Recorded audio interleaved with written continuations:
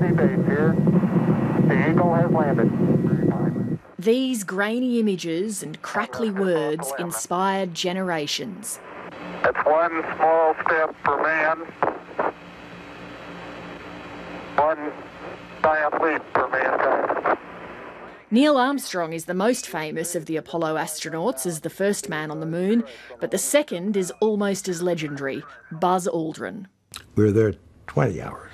20 hours. Landing to liftoff, outside 2.5. The men, along with the third astronaut on that mission, Michael Collins, all visited Australia in 1969, not long after the moon landing. We hope that during our short stay here, we'll be able to share with you, and I'm sure that with most of you here, it'll be on television, some of the exploits that we've had in space.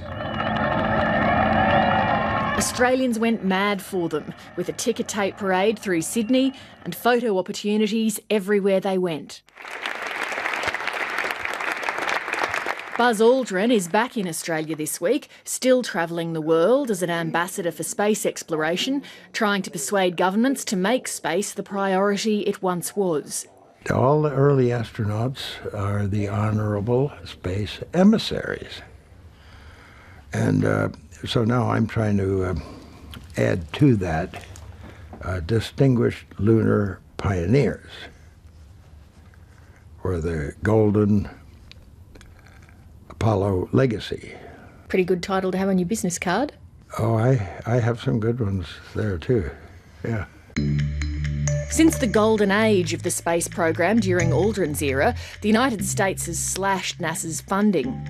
With its economy struggling, Congress has preferred to spend money on immediate needs in the here and now, like health and education.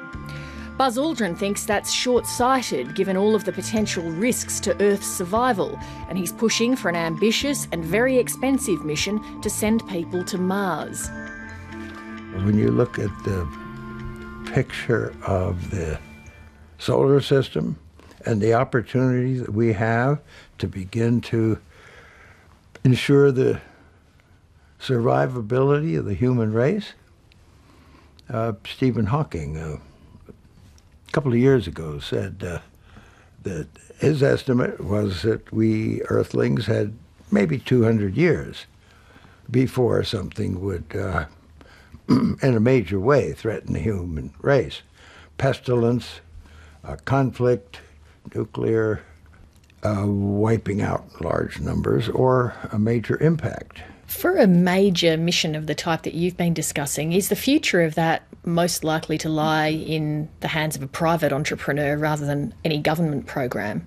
Private venture is looking for more than doing something first. They'd like to get somebody else to pay for it, or to find something to be worth the investment that's been made. And I just don't think that we're really anywhere near there.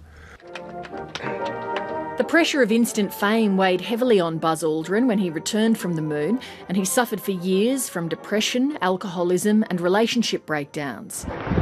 Why don't you swear on the Bible that you walked on the moon? He once even famously lost his cool when he was harassed by a moon landing denier. You're the one who said you walked on the moon when you didn't. Calling the kettle black, if I ever thought of it. Saying I misrepresented myself. Away from me. You're a coward and a liar and a thief. I've been in space before, and I knew that when an astronaut comes back from a flight, he's in the barrel, something like that, which means he's going to go around and talk to different people. In the spot. Occurred a little bit after Gemini 12, but the first landing is going to generate a lot of activity, and I really didn't relish thinking about that. We either had to do it or fail. At age 85, he's made his peace with it all now, still one of only 12 people to ever walk on the moon. All these years later, I just wonder, when you're driving on a road somewhere and you look out the window and there's the moon looking particularly beautiful and full and glowing, or looking like a beautiful, silver crescent moon, do you think, I've been there? I know I've been there. I don't need to think, but I can't really make out exactly where we were. I know it's pretty close to the center. Does it give you a buzz still to think about it? No, I don't think so. It's a weird sense to look up in the sky and say, yeah, I've been there.